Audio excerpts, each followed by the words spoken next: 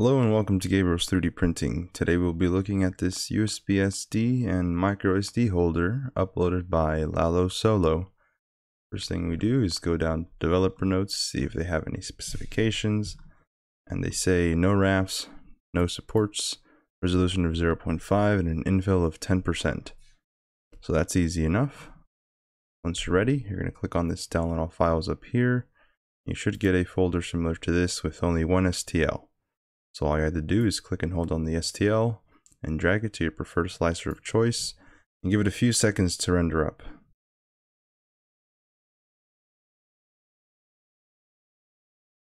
Once it's finished loading in, you should see the holder just like this.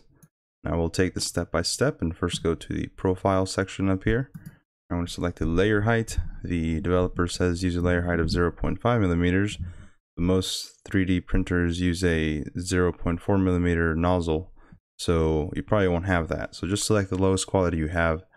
In my case, it's 0.28 millimeters, so click on that. If this pops up, click on discard. Next, we're going to go to the infill tab, which is right here. And where it says infill density, we're going to change that down to 10%. So hit 10% there. Next, we're going to go to support. Now, there's no supports needed for this model, so we're going to make sure this is unchecked. Next is build plate adhesion, aka the RAFs the developer was talking about. We don't need any of that, so make sure that's set to skirt or to none. And after that, we're set. All you have to do now is hit the slice button down here and give it a few seconds to slice.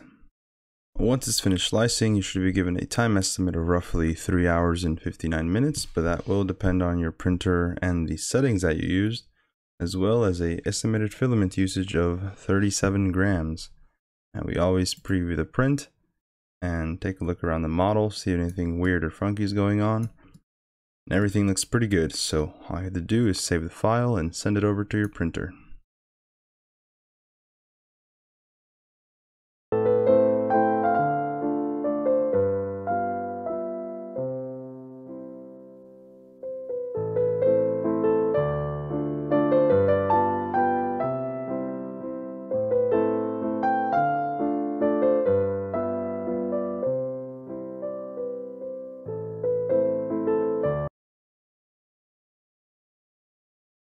Here's the model straight off the print bed.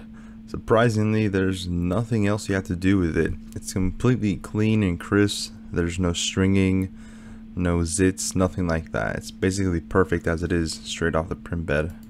The only thing that scared me when printing this model was that, is this going to scratch my SD cards and my USBs? And the truth is that most of these cards just fall in themselves. So you don't have to force it in or squish it in.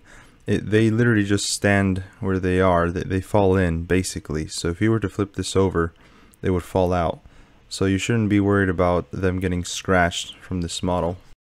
Very well made model, and would recommend it for anybody who has a lot of SD and USBs.